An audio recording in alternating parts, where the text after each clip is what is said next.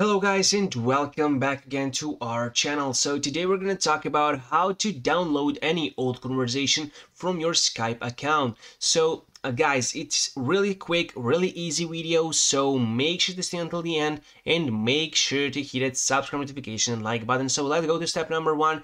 Right here you can find it, guys. Can you download old Skype messages? Export right now, export your chat history on Skype. So you need to copy this address out here. That's step number one. Go skype.com, export and log into your Skype account. So right here, as you can see, you need to download this, and of course and you need to, right here, this address, you need to copy it and paste it on your browser. We've done that already, guys, as you can see. So right here, you need to log in into your Skype account, guys, and then request a copy of your files and chat history. So right here, you can get a copy of your files shared on Skype and get a copy of your Skype chat history. So let's just mark this box out here, and then step number three, guys, really crucial: submit request. As you can see, your export is being prepared.